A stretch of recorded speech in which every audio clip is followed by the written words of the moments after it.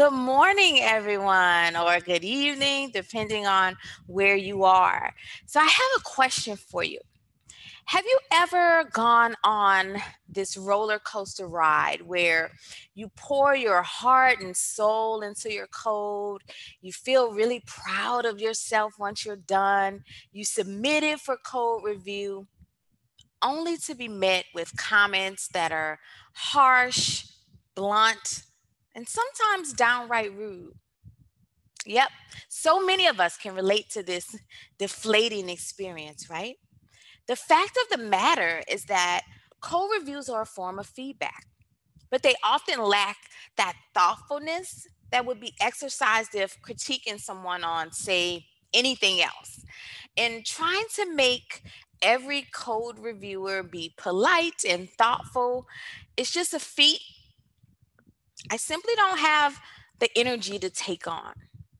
And I realized long ago that I can't change people's actions, but I do have control over my reactions. So I've taken a different approach, and it's worked marvelously on every team I've been on.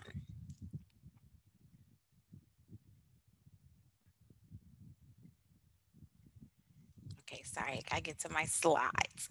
Right. So with this approach, that's what I'm going to present to you. It's my 10 commandments of navigating code reviews.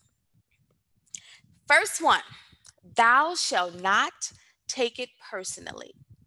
So you can get nasty review comments for various reasons. And let's be honest and state the obvious. Some people are just jerks, right? But some people, they may lack the social skills to be able to give feedback in a constructive way. Some people, they thrive on power and, they get off on having that authority to say ship or no ship. Some people, they pride themselves on being brutally honest and they don't want to go that extra mile to soften messages. And some people have biases that color the way that they see you. A study of GitHub code reviews show that people are way more critical when they know it's submitted by a woman. And trust me, as a Black female programmer, I've certainly gotten my fair share of rude and patronizing comments when joining a new team, whether it be corporate or open source. But wondering if I'm getting this comment because I'm a woman, or because I'm Black, or because some combination of both is only going to stress me out. And I imagine other underrepresented demographics may have these same thoughts, and I know a lot of junior developers who do as well. But here's the thing. Dwelling on why you're getting rude code review messages, in my opinion, is a waste of time and energy, and you'll only become further frustrated. Now, don't get me wrong. This sort of treatment is in no way cool or acceptable, but I also don't think fighting each of these reviewers head on will result in the change that we want to see. So, to save my own sanity, I give every reviewer the benefit of the doubt and assume that their comment is directed to the code and not me. Now, one way to avoid taking things personally is to not become married to the code. Take that ring off, okay? Now, I know how much of ourselves we invest into the code that we write, and that passion is great. But if you truly want to commit the best solution possible, you have to be willing to accept that maybe the best solution is not the initial one you submitted. Let's look at an example. Here's an exchange in a given code review. So it says, this is complex for no good reason. You don't have to show off. Less is more. And the submitter replies, this is not me showing off. It's a complex problem and thus warrants a complex solution. Well, it says you can accomplish this same thing with a single while loop. And they say, my solution works just as well. I really worked hard on this. Sad face emoji. Now let's take a step back here. When someone looks at this, you, the submitter, are the one who looks emotional and defensive. The rudeness of the reviewer's comments is overshadowed by the submitter's attachment to that original solution. Now, once you've learned to detach yourself, it becomes a lot easier to actually hear what the reviewers are trying to say, right? So you will avoid going through the torture in your head of, why are they being mean to me? Is it because I'm fill in the blank?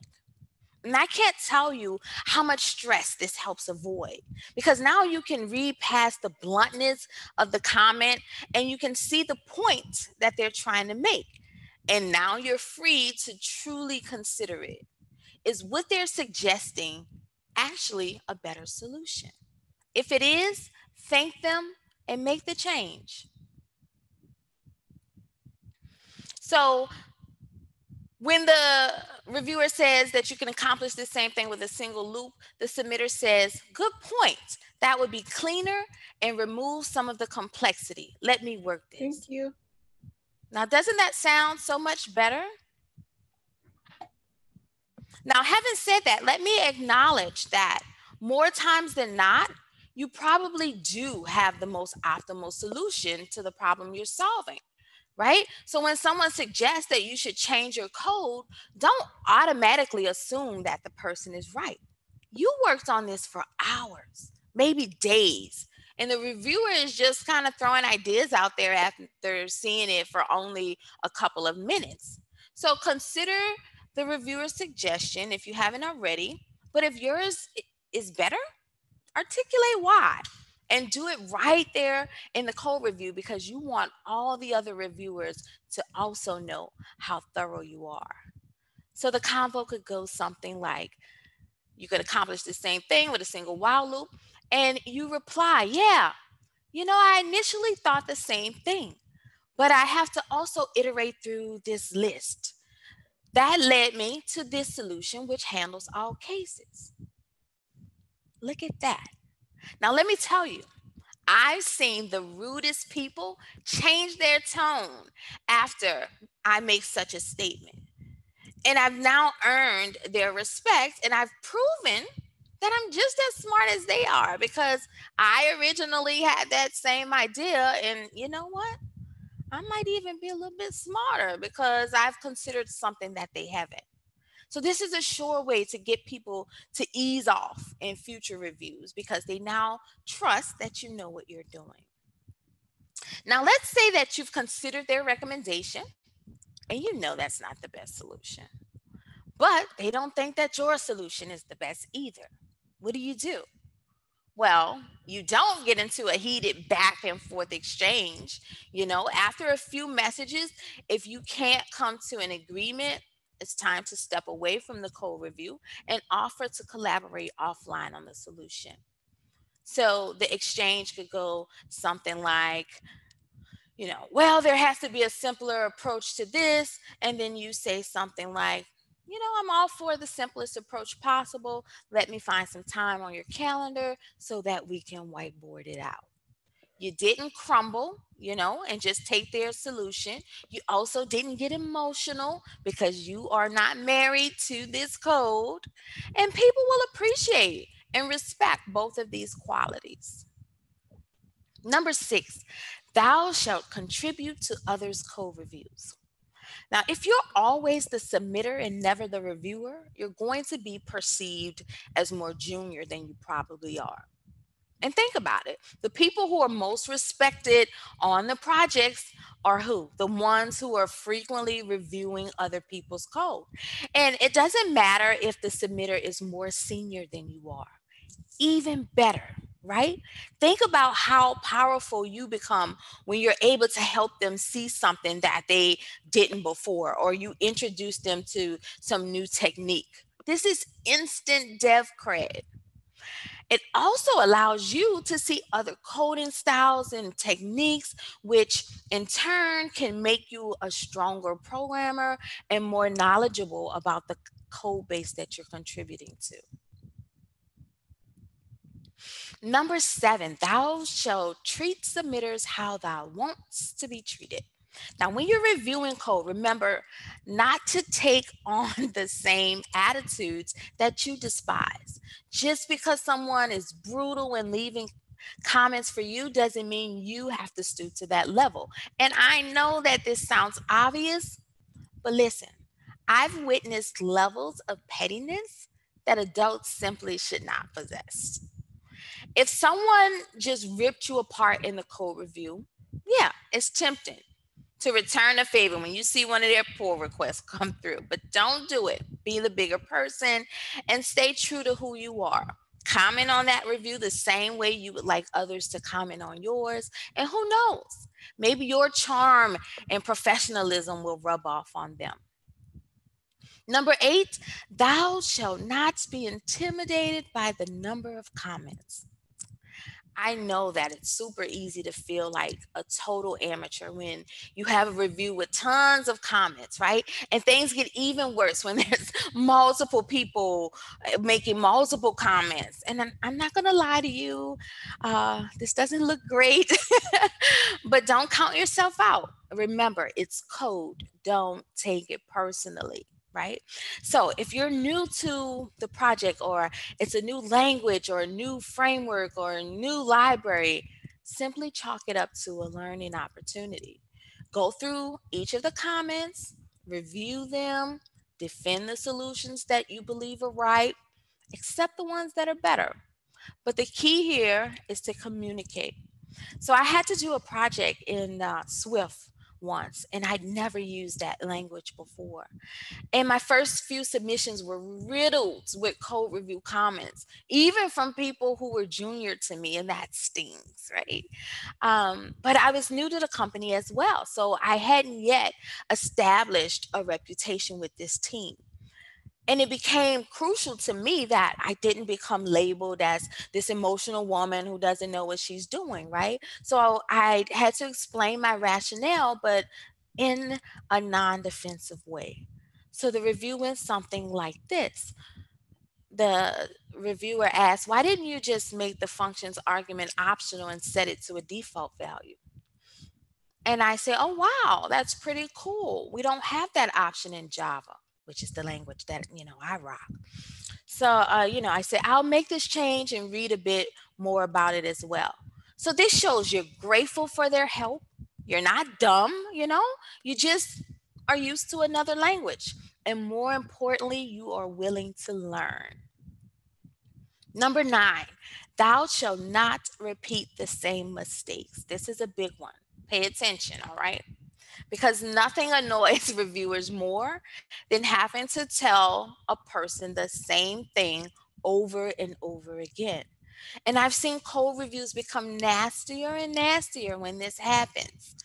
Now, when you accept someone's recommendation and you make the change, take a moment and internalize why you accepted the recommendation, because there's a lesson in there. And this goes back to making sure you're not blindly accepting recommendations just to get people off your back and get your pull requests accepted. If you're doing this, you may not be processing the why, and the why is the lesson. And once you understand why, you're not likely to make that same mistake in the future. So if the reviewers are not explaining why they are giving you this recommendation, ask them, you know? And when you're reviewing other people's code, always provide rationale with your recommendation. That helps it stick better. Okay. Now, when a reviewer tells you something once and you immediately start incorporating it into your future submissions, people realize you're sharp, and they only have to tell you something one time and you get it. They have no choice but to respect that. And the final commandment is to embrace the nits. So there are people who seem like major nitpickers. If you don't know any, it's probably you, right? And their only comments to you are about misspellings and other trivial things that the linter didn't catch. If you've gotten to this point, congratulations. You've actually managed to write code that your team has no problem with fundamentally. Remember, Don't take it personally. Don't roll your eyes and say such and such always has to say something. Such and such probably respects your work and just has an eagle eye. Fix the stupid typo, keep it moving. All right? So there you have it, folks. These are the 10 commandments, and it's the gospel according to Angie. I keep them with me on every team that I work with, and they've not failed me yet. They've helped me to go from newbie contributor to well-respected contributor in a matter of a couple of weeks. So I hope that they work just as well for you. Happy coding.